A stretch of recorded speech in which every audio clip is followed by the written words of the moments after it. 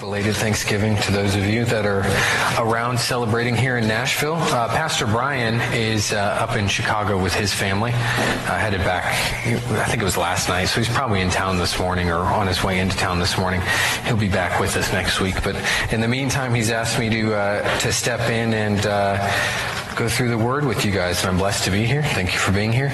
We're going to be going through Daniel chapter 12 this morning. This is a continuation of what I've been working through when he lets me come up here and speak. And so it's been over the course of a couple of years here, but we're getting into the end of Daniel chapter 12. So I'm excited to be here. I'm excited to be with you guys learning. And let's go ahead and open up with a word of prayer, and then we'll get started.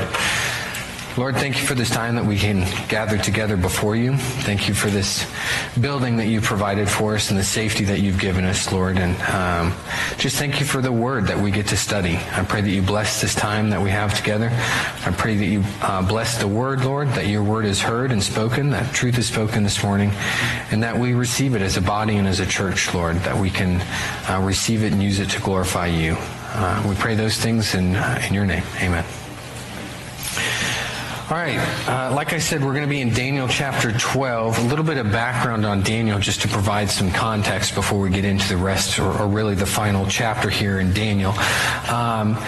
Daniel was brought over to Babylon in about 536 BC in one of the sieges of Jerusalem. He was brought over as a young teenager. He was about 12, 13, 14, depends on how you look at it historically, but he was around that age, and he was brought into the palace of Babylon. And that's really what the book of Daniel is about, at least the first part of the book of Daniel. It's about his life in the palace and the things that he did in there.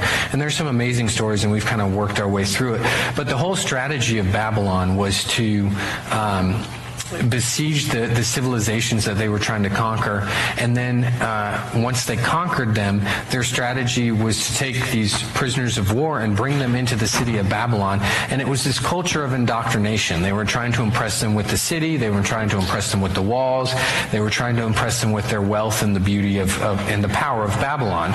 And really the first part about Daniel is how he stayed true to his convictions within a city of indoctrination, and furthermore, God used him to bring glory to himself and to bring enlightenment to those around him in his tenure at a palace. So he really worked himself up into a position of an advisor in the palace. He was seen in good light by the rulers of Babylon, while at the same time remaining true to his convictions. And that's really the first half of Daniel. We get a bunch of stories about that. And the last half of Daniel, we move into the prophetic realm, right? So the first half is history, the second half is prophecy, generally speaking. It was all prophecy for Daniel. For us, as we look back at it, some of it is fulfilled prophecy and some of it is unfulfilled prophecy. And so we started in chapter 10 going over a vision, what would be the last vision that was given to Daniel. And chapter 10, 11, and 12 are all discussing the same vision. So here in chapter 12, we get a summation of that vision. Excuse me, getting over a cough. So if that happens a few times, I'll try not to blow out your eardrums. Here in chapter 12, we are discussing the last part of that vision, right? And so the first part, chapter 10, is about the vision. Chapter 11 is about the interpretation of that vision. And we remember in chapter 10 that Daniel gets this vision and he's distressed by that vision. In fact, if we turn back there to chapter 10, verse 1, we'll get to chapter 12 eventually, I promise. Chapter 10, verse 1, it says, "In the third year of Cyrus, king of Persia, a revelation was given to Daniel, who was called Belteshazzar. Its message was true, and it concerned a great war. The understanding of the message came to him in a vision. At that time, I, Daniel, mourned for 3 weeks. I ate no choice food, no meat or wine touched my lips, and I used no lotions at all until 3 weeks were over. On the 24th day of the first month, as I was standing on the bank of the great river, the Tigris, I looked up, and there before me was a man dressed in linen with a belt of finest gold around his waist. His body was like chrysolite, his face like lightning, his eyes like flaming torches, his arms and legs like a gleam of burnished bronze, and his voice like the sound of a multitude." And so there it is describing There it is describing this angel that was finally sent to Daniel. And this was after 21 days. So in chapter 10, we really do get a glimpse of the spiritual realm. We talked about it in chapter 10. There's spiritual warfare going on that delayed this angel in giving him this interpretation, right? And this interpretation troubled Daniel. We see here, as described in chapter 10, he is troubled by it. He's distressed by it. He's pale. He's shaking. He's not eating right. He's trying to figure out what's going on. And that's the same vision that we're talking about here. And so here in chapter 12, and really we're going to read the last part of chapter 11 as well, we have the angel giving him the interpretation of that vision and sort of summation form here in chapter 12. So we've gone over some of the details, and we're going to go over them again here in chapter 12. So let's dive right in. We're going to actually start in 11, verse 36. Now, chapter 11, as I mentioned, is mostly a historic, quote unquote, prophecy from our perspective, right? It's all prophecy for Daniel. When Daniel is given these words, it's all in the future. But for us, as we look at it, some of that has been fulfilled prophecy. It's really talking about two specific dynasties. It's talking about the Seleucid dynasty and the Ptolemy dynasty, right? And these are the dynasties that became world-dominating powers. And the reason they were given to Daniel and discussed in Daniel, one of the reasons, is that they would affect Israel significantly, historically speaking. We talked about that in Daniel. The last part of Daniel, we shift from that history and from talking about those dynasties into talking about the future, right? And this is the future for us. So to be clear, we're talking about the end times. This is an end times prophecy, right? And we're going to touch base on a lot of things in regards to the end times. We see a little bit about the Antichrist here. We see a little bit about the tribulation. And then we see how the church fits into these things, right? And so that's what we're going to be discussing this morning. Verse 36. We're going to read verses 36 through 39, and then 5 through 13. Those are sort of the bookends of what we're studying, and then we're going to go through it verse by verse. Verse 36, the king will do as he pleases. He will exalt and magnify himself above every god, and will say unheard of things against the God of gods. He will be successful until the time of wrath is completed, for what has been determined must take place. He will show no regard for the gods of his fathers, or for the one desired by women, nor will he regard any god, but will exalt himself above them all. Instead of them, he will honor a god of fortresses, a god unknown to his fathers. He will honor with gold and silver, with precious stones and costly gifts. He will attack the mightiest fortresses with the help of a foreign god, and will greatly honor those who acknowledge him. He will make them rulers over many people, and will distribute the land at a price.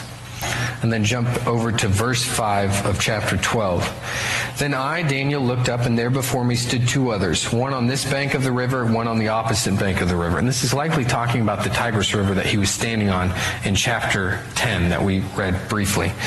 One of them said to the man clothed in linen, who was above the waters of the river, how long will it be before these astonishing things are fulfilled?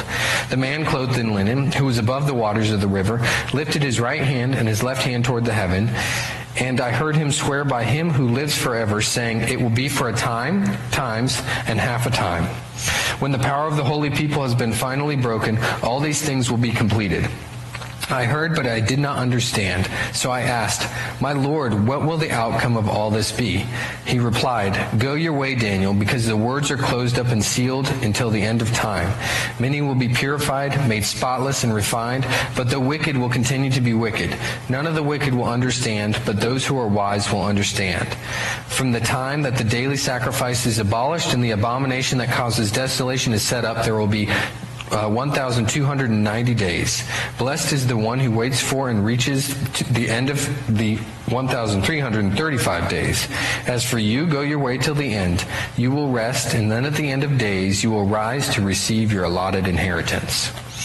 Okay, so like I said, there's a lot of stuff that's kind of going on here, but believe it or not, this is a summation of the things that we've already discussed to an extent, but we do get a little bit more additional information, specifically where the church fits into this, right? This angel is giving these words to Daniel, and it's supposed to be an encouragement to him. So he does highlight the things that he's talking about. He does highlight the contents of the prophecy that was previously discussed, and then at the end of it, he goes, but remember your inheritance, right? And so as we look at that, keep that in mind, right? The purpose of this message to Daniel, at least the latter part of this message, was really to be encouraging to him, even though it was probably confusing to him. So we look at 36, where we started reading, and it describes a king, right? It says the king will do these things, and it goes on to describe some of the characteristics of the king, some of the attributes of the king, and some of the quote-unquote accomplishments of the king.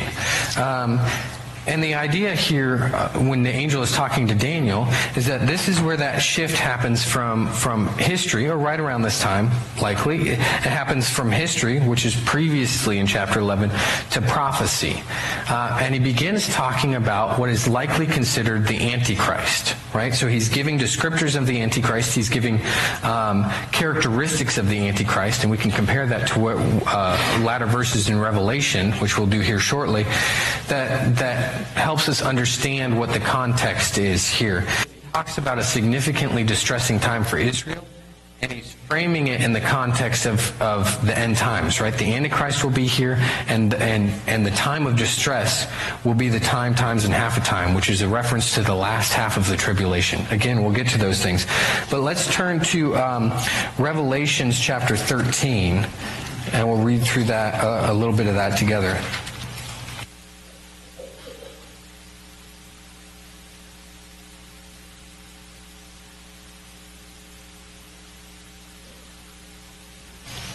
Okay, so as we read through some of these things, keep that in mind in the context of what we read in 36, chapter 11, verse 36, when he's talking about the kings. 13, verse 1, and I saw a beast coming out of the sea. He had 10 horns and 7 heads with 10 crowns on his horns, and each head had a blasphemous name. Now, we've actually spent a good deal of time in this verse previously. You probably don't remember it because that was like 2 years ago. But we talked about what he's talking about here with the 10 horns, because there's the same reference to that in Daniel previously in chapter 7 and chapter 10, right? But what he's talking about is this 10-nation confederation that the Antichrist would likely emerge from, and he's giving us a lot of context. That's a whole study in and of itself, right?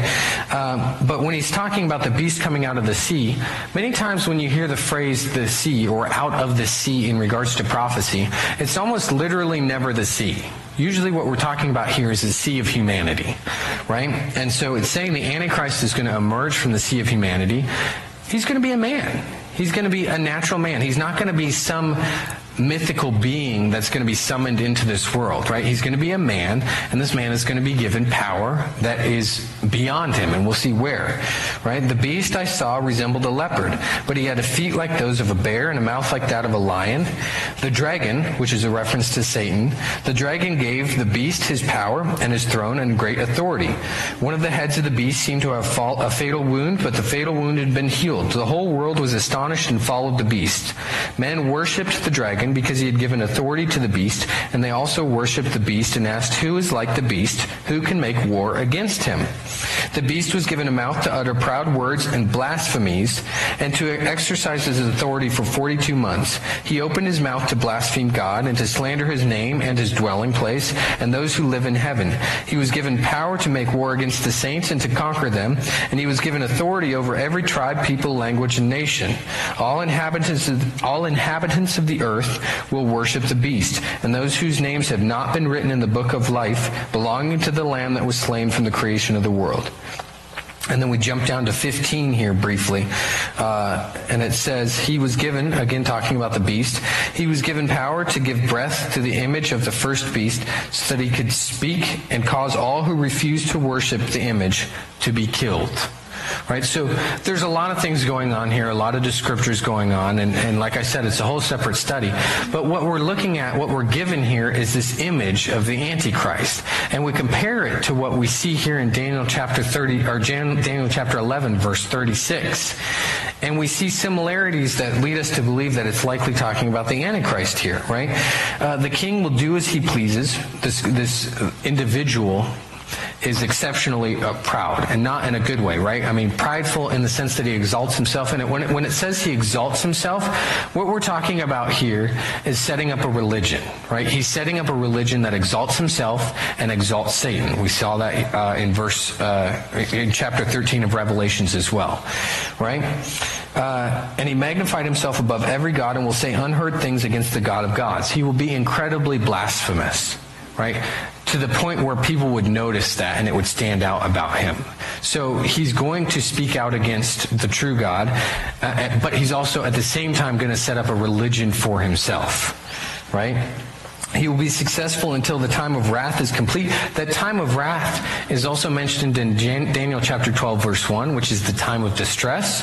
And it's mentioned again in Daniel later on in chapter 12, where it's talking about the times, and half a time, right? So it's framing the context here, which is the tribulation. So he's given that power. Excuse me, sorry. He will be successful until the time of wrath is completed, so until the tribulation is completed. He's going to have a time here on earth where he is going to be able to do powerful things, and he's going to be able to affect humanity, right? Both believers and non-believers. For what has been determined must take place. He will show no regard for the gods of his fathers or the one desired by women. Here's an interesting tidbit that we get about the Antichrist, right? Those two phrases that we see there. He will show no regard for the gods of his fathers. Some translations actually say God of his father. Either way, it's technically correct, because the word that's being used there is Elohim. And that same word is the word that is used to describe God in Genesis 1:1, right? Elohim.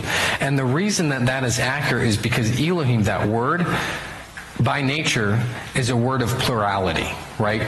And it can be used accurately to describe God because of the Holy Trinity, right? Father, Son, and Holy Spirit. And so we can use that word accurately to describe God, but it can also be used in context to describe gods, lowercase g. But what it shows us here, when he's saying that, where he's saying gods of his father or God of his father, what that is a Jewish idiom. Right? That's a Jewish phrase that's used to describe the one true God, right? The God of Abraham, Isaac, and Joseph, right? The God of their fathers. This is a phrase that we've seen time and time again, and it's a known Jewish idiom. And it's the same thing here for the one desired by women. Again, another Jewish idiom. The one desired by women is a reference to how Jewish women are the ones desiring to bring forth the Messiah into this world, right? And so the one desired by women is that phrase specific to Jewish women. And both of those are very, very Jewish in nature, Jewish in tradition, which leads us to believe, to a certain extent, that the Antichrist may come from Jewish heritage, right? He will not be a traditional practicing Jew, right? He will not be a religious man in the sense that he's worshiping God, but he may have the bloodline of Jews, right? And so that's something else that we see here in regards to Daniel, or in regards to this angel sharing with Daniel, which is getting passed down to us. Right? The other thing that we see in the latter part here, verse 36 through 39, really. Instead of them, he will honor a god of fortresses, a god unknown to his father. He will honor gold and silver. So it's talking about God of fortresses and a god unknown to his fathers of gold and silver. Right? So the Antichrist, so far we've kind of looked at it, the Antichrist will reject God and set up his own religion.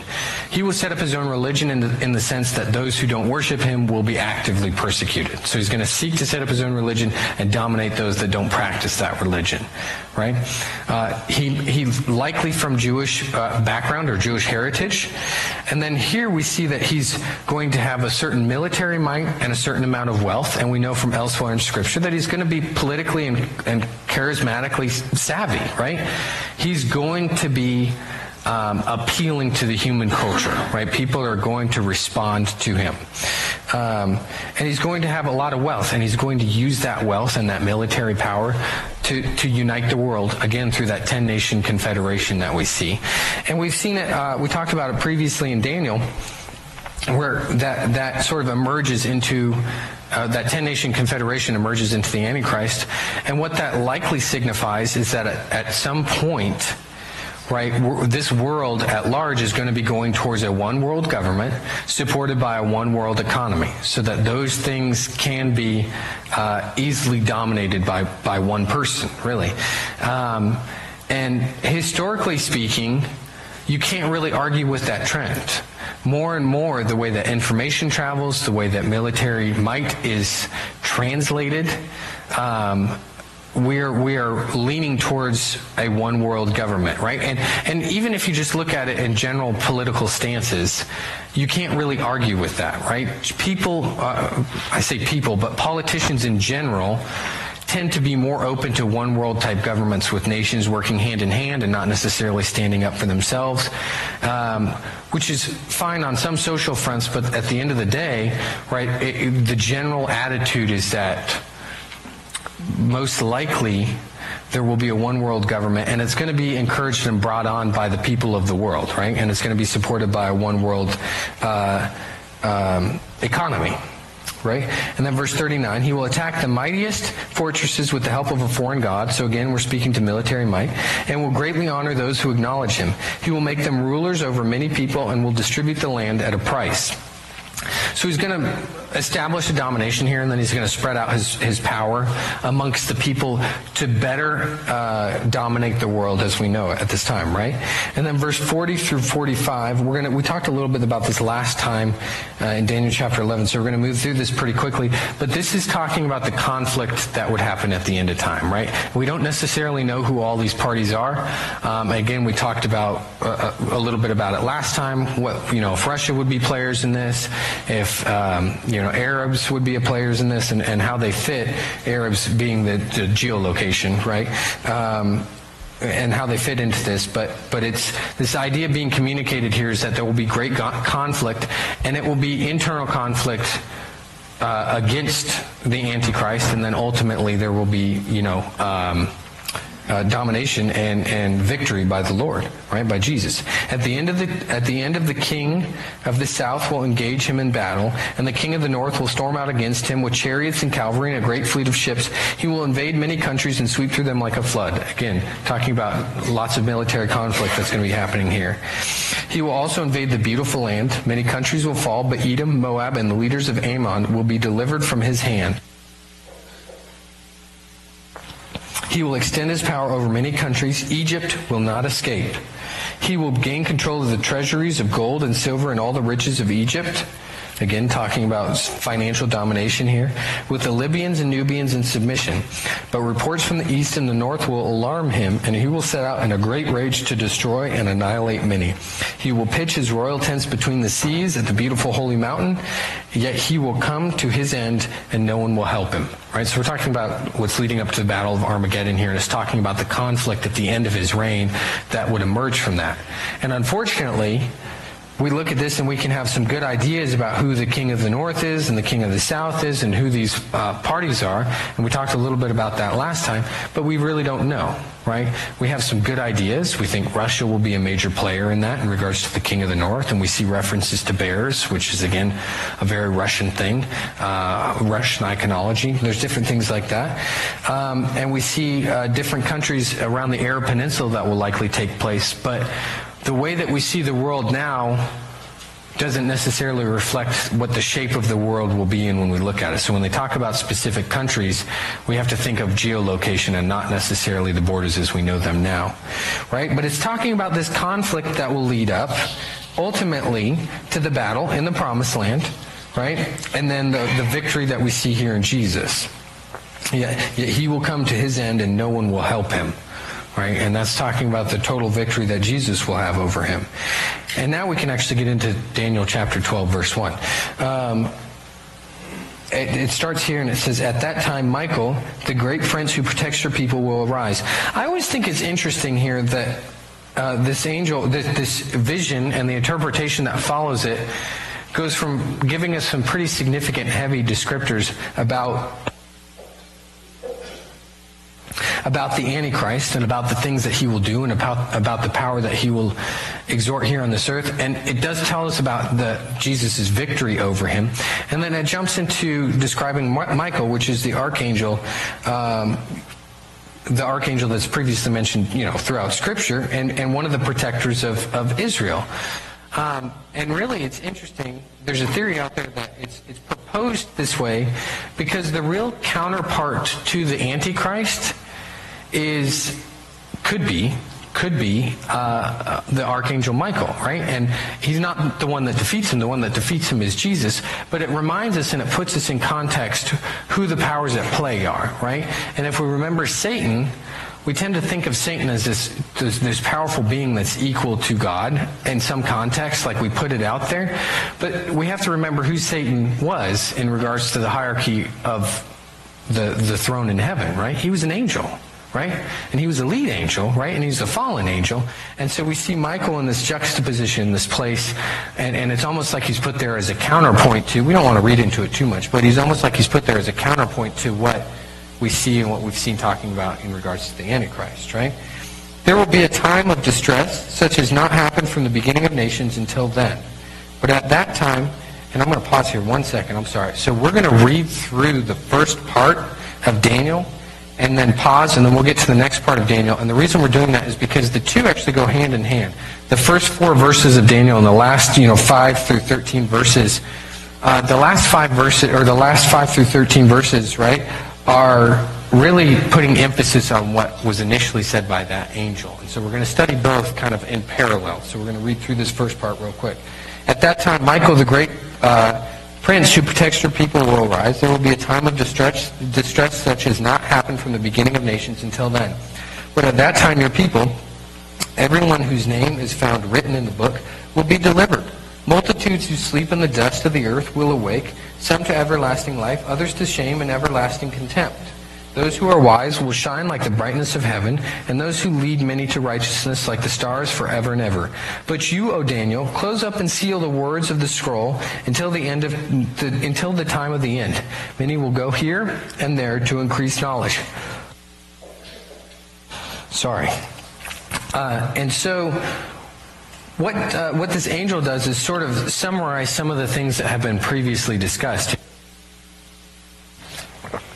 And when he summarizes those things, he goes on to re-emphasize what he's talking about here, or not he, but God goes on to re-emphasize through this sort of additional vision or angels coming to stand before Daniel, right? And we read this last part. It said, "Then I, Daniel, looked, and there before me stood 2 others, one on this bank of the river and one on the opposite. And one of them said to the man clothed in linen who was above the waters of the river, 'How long will it be before these astonishing things are fulfilled?'" Right? So it's 2 angels having a conversation with each other, and Daniel's almost sort of standing there witnessing that conversation.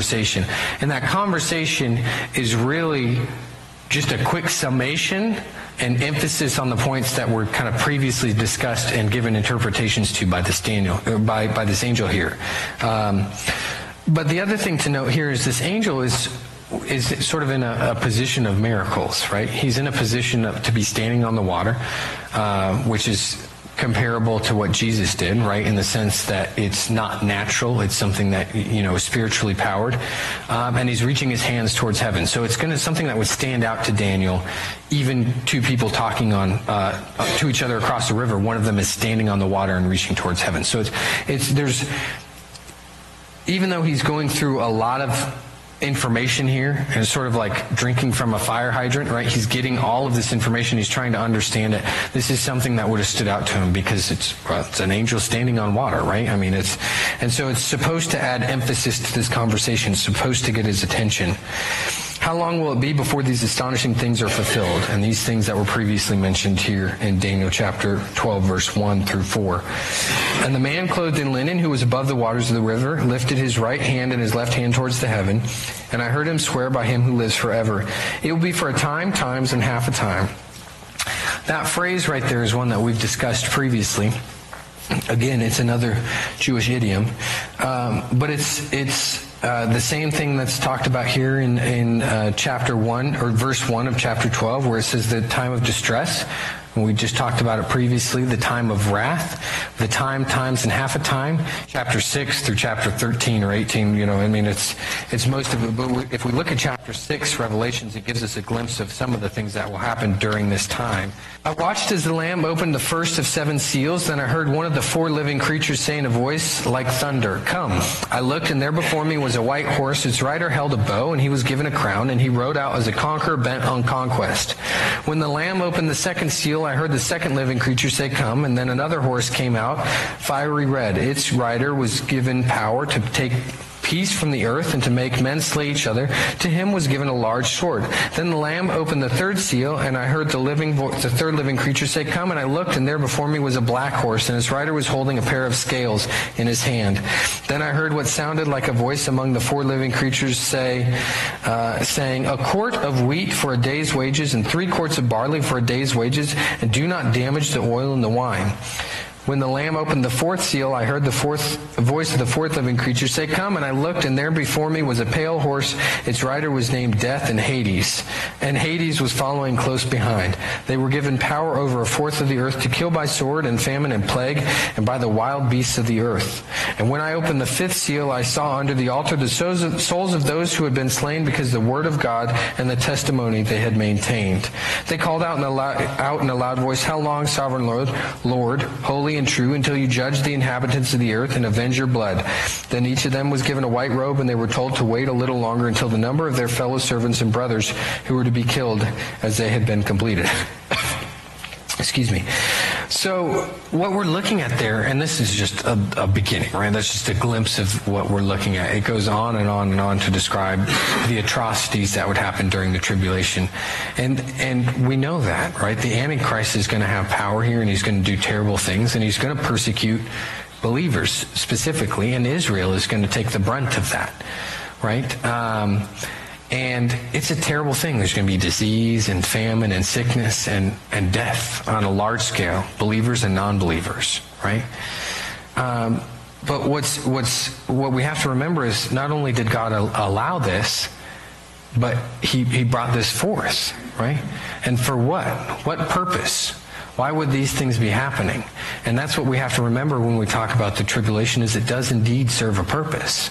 And largely, there's a couple of points that we can bring forth, but some of the most notable points to discuss about it is the fact that the tribulation is a wake-up call for non-believers, right? This is God reaching out to the earth and saying, wake up, look at how terrible things can be, right? And as terrible as things here on earth, during the tribulation, that's got nothing on eternal damnation, right? And so he's going, wake up. And this isn't a new strategy, right? This isn't a new process that people are saved. Oftentimes when people are at the lowest of the low, that's when they reach out to God. It doesn't always happen. Sometimes people shake their fist and get angry and stubborn-hearted, and it's a difficult thing. And there will still be people that do that during the tribulation. But there will also be those that are saved, right? We know that there are those that are saved during the tribulation. Some of them are martyred even. Some of them make it towards the kingdom of God that will be set up at the end of the tribulation. All of us will be there eventually, right? But it's a terrible time, but it's one that has a purpose. It's to wake up the believers. Number 2, it's really supposed to wake up Israel. Israel is stubborn-hearted, right? They are still looking for salvation. They are still looking for the Messiah at large, and by traditional Jewish standards, right? They're still looking for the Messiah. And God is going, no, wake up. And we do know in Romans, Paul talks about it, they will wake up, right? This will be the time that they respond. Many will die. Many will be persecuted. Some will be stubborn, right? But the ones that survive will be saved, right? And talks about the 144,000 and those fleeing into the hills. This is that time, right? And this is one of the purposes of the tribulation. And the other thing that it does is it really frames and defines the kingdom of God.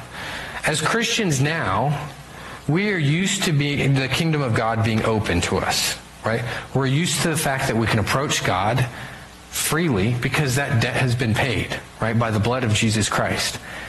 But at a certain point, when he comes back to set up that kingdom here on earth, that's it. It's done. Those who are saved will be saved, and those who are not saved will not be saved. So this is his last time. This is sort of his last call going, wake up. Things are bad. But as bad as they are now, I can save you. Right? And so that's what he's showing us here in regards to the tribulation. It's heavy stuff. It's hard when we look at it. And I can understand why Daniel would be so distressed when he's given the interpretation to this vision. There's a lot of information there. Right? Back to Daniel chapter 12. And he said, middle of verse 7, I heard him swear by him who lives forever, saying it will be for a time, times, and half a time. Again, that phrase, that Jewish idiom talking about the tribulation. And that compares to chapter 12, verse 1, where it says, the time was distress such as not happened before the beginning of nations until then. Those two run parallel. He's giving emphasis to that. This is what's happening, right? I heard, but I did not understand, said Daniel. Amen to that. So I asked, my Lord, what will the outcome of all of this be? And he replied, go your way, Daniel, because the words are closed up and sealed until the end of time. How about, talk about unsatisfactory answer, right? I'd be like, really? That's what you've got for me after this is all said and done? But we have to be careful when we read that, right? Because we see that twice, right? Verse 4, it says, but you, Daniel, close up and seal the words of the scroll until the end of time. So it's saying to seal them up there. And then we say here, verse 9, it says, go your way, Daniel, because the words are closed up and be sealed until the end of time. Some people look at this and think it's inappropriate for us to be discussing prophecy because we're told to seal it up until the end of times, and then it will sort of be self-evident and reveal itself. That's likely not what's true here. What's being talked about here is this idea to turn away from it, to stop your mental questioning of this. And what he's telling Daniel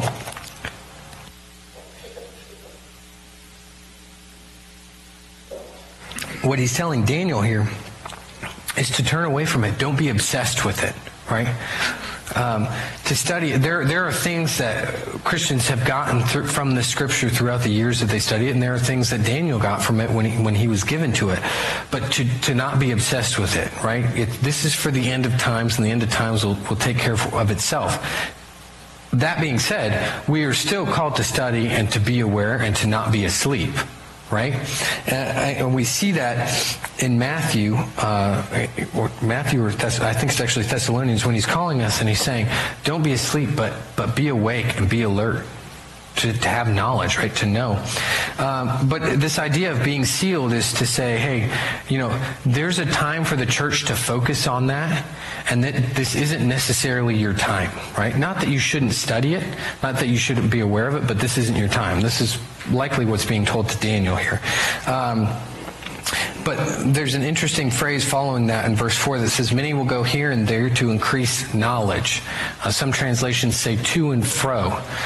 Some people think this is a reference to the time of the end being linked tightly with the age of information, right? This idea that knowledge will move quickly, and it will be something that is easily found and very prevalent.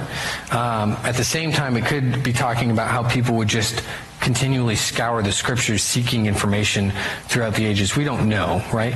But it is an interesting thought process, right? Because when we look at this information, how information would be abundant, we are certainly in the time of the information age, right? Information now is moving and growing and doubling at a rate that is just astounding, right?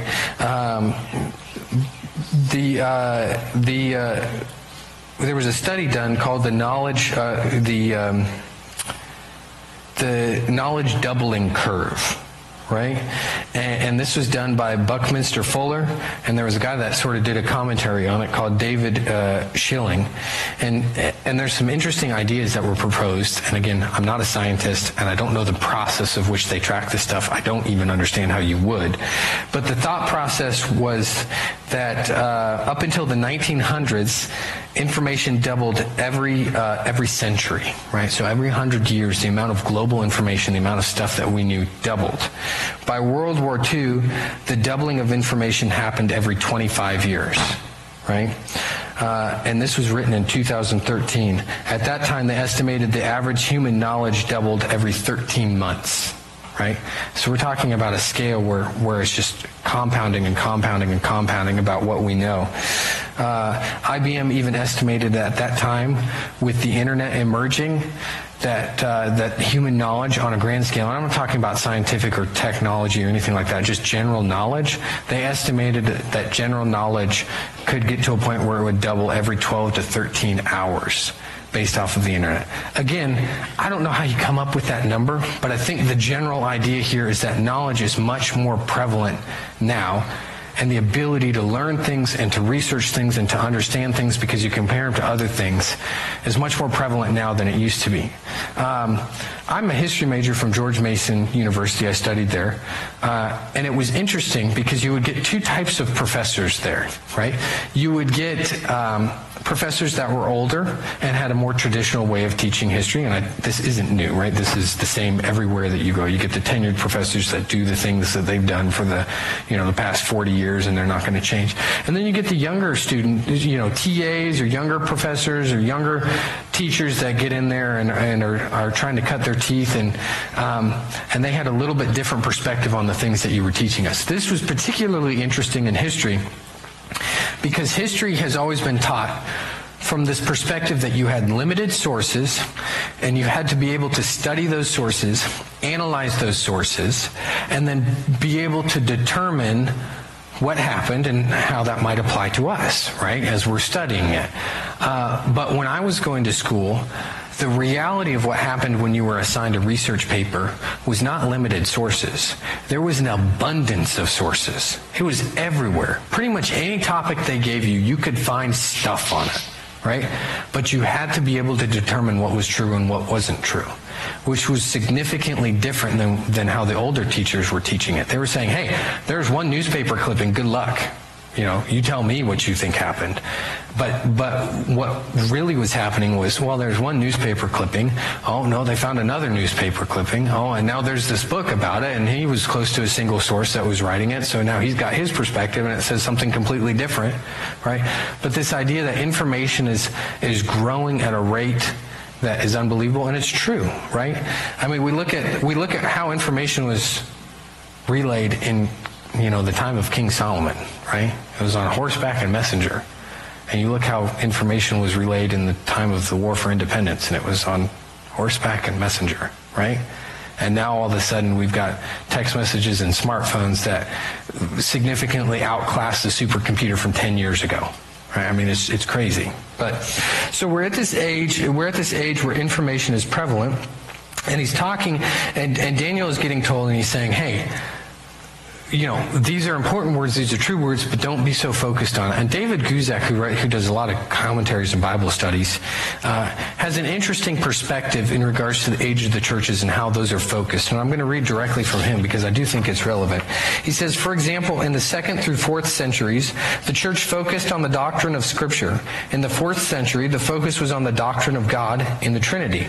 In the 5th century, the focus was on the doctrine of Christ. In the 5th through 7th century, the focus was on the doctrine of man. In the 15th and 17th centuries, the focus was on the doctrine of salvation. In the 16th and 17th centuries, the focus was on the doctrine of the church. So it should not surprise us that it was not until the 19th and 20th centuries, possibly the time of the end, he's got that in bold, right, that the focus would turn up the doctrine of the last things and the return of Jesus, right? And so we don't know. I'm not standing here before you to tell you when the tribulation is going to happen and when the rapture is going to happen. But we can look at what's been given to us prophetically speaking and the knowledge that's given to us now. And there's not a whole lot left that has to happen prophetically speaking before the rapture will occur, right?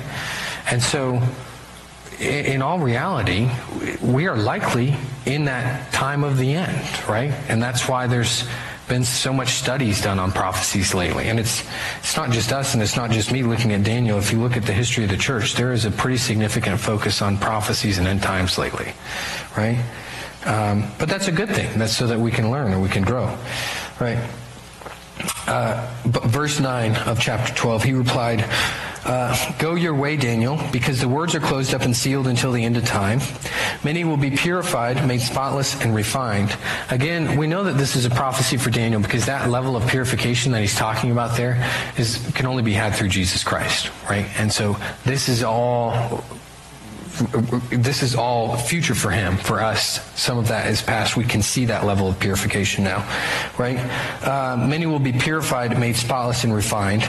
Not that, to be clear, not that people couldn't be saved before Jesus Christ, but that phrase purification is often associated with the sacrifice and blood of Jesus Christ, right? Many purified, made spotless, and refined, but the wicked will continue to be wicked. None of the wicked will understand, but those who will arise will understand.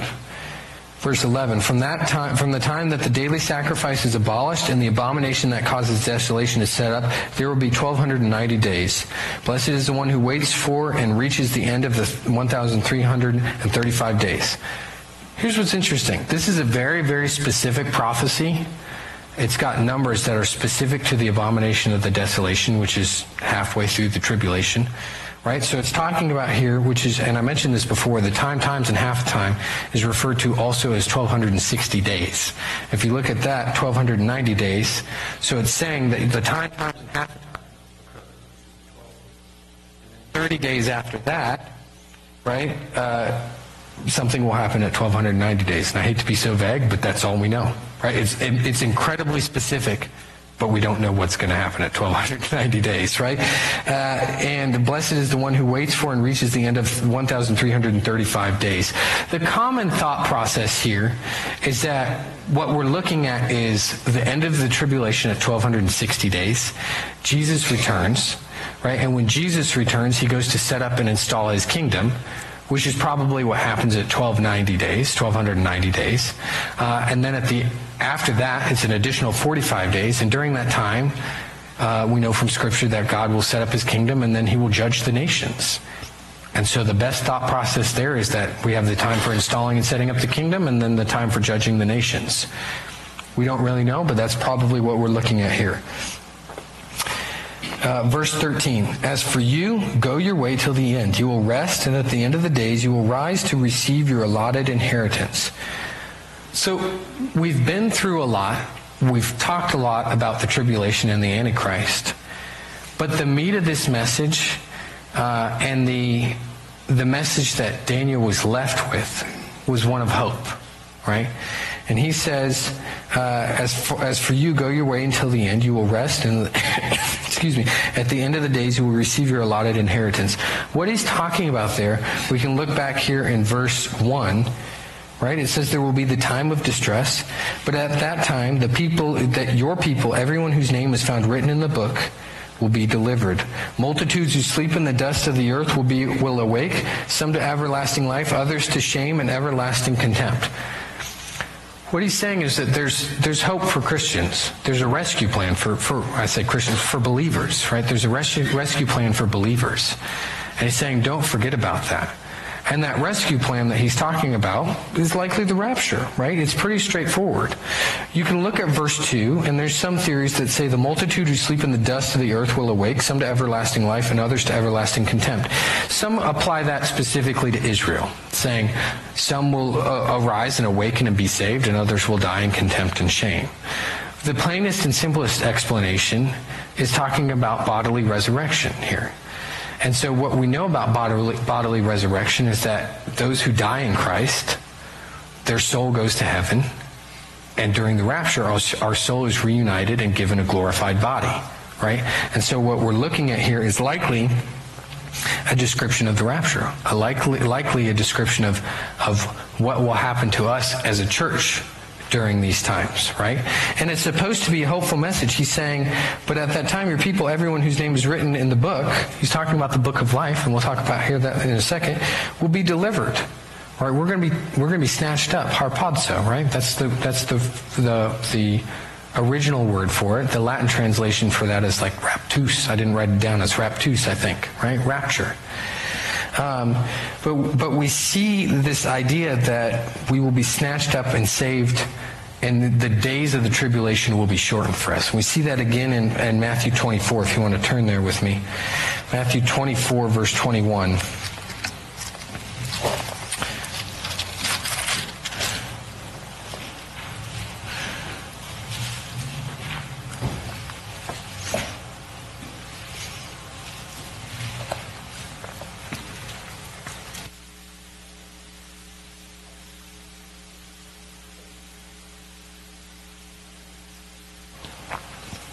All right, Matthew 24, verse 21. For then there will be great distress. Again, the same language that we see here in Daniel chapter 1 or chapter 12, verse 1. Great distress, unequaled from the beginning of the world until now. And this is Jesus talking, and never to be equaled. For those days if those days had not been cut short, no one would survive. But for the sake of the elect, those days will be shortened. All right, so he's talking about this idea that the elect, those that are saved, those that are in the blood of Jesus Christ, those days will be shortened, right? And people can have disagreements on this principle, and people can have biblical disagreements on this principle. But the general understanding seems to be that the rapture will happen for us before the majority of the tribulation takes place, right? The church will be snatched up before that. We will be given our glorified bodies, and then we will come back down during the kingdom of the millennium, right? And be with Jesus down here, right? Before the final thing happens, right? And we see this again if we go to 1 Thessalonians verse 4, 16 through 18, and I can read this for you guys. For the Lord himself will come down from heaven with a loud command, with the voice of the archangel, with the trumpet call of God, and the dead in Christ will arise. For that, after that, we who are still alive and are left will be caught up, that's harpazo, caught up together with them in the clouds to meet the Lord in the air. He's describing this process of receiving our glorified body. And so we will be with the Lord forever.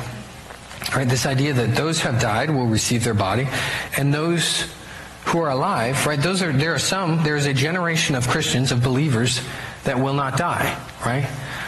Right? They will be caught up and receive their glorified body on the way up, right? And that's what he's saying here to us. And he's saying that those who are found in the book of life will be eligible for this deliverance, will be eligible for this rescue. And those who are not, will not, right? They will have to go through the tribulation.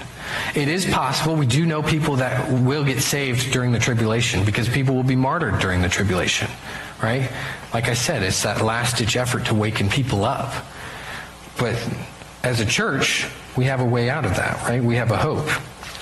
And even if the timing is wrong, right? Even if we debate on the timing and some people think it happens later or earlier, even if the timing is wrong, we do know that ultimately God will rescue us, right? There's a rescue plan for us as a church, even at the end of that. Because those believers that are martyred in the tribulation will be saved, right? They're going to be saved. They're going to be there with us. We can also look in regards to the book of life, Revelations chapter 21.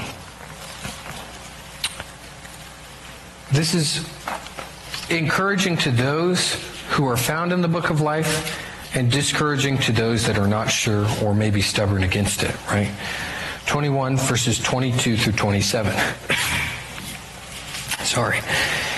I did not see a temple in the city, because the Lord God Almighty and the Lamb are its temple. The city does not need the sun or the moon to shine on it, for the glory of God gives it light, and the Lamb is its lamp. The nations will walk by its light, and the kings of the earth will bring their splendor onto it.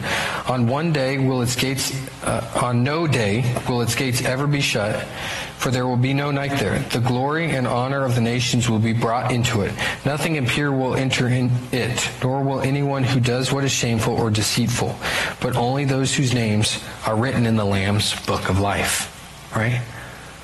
We have an opportunity now as believers to get into it, and as believers we've taken that opportunity, and we have an opportunity to bring others with us. Right? Revelations chapter 20, verses 11 through 15, we see it again.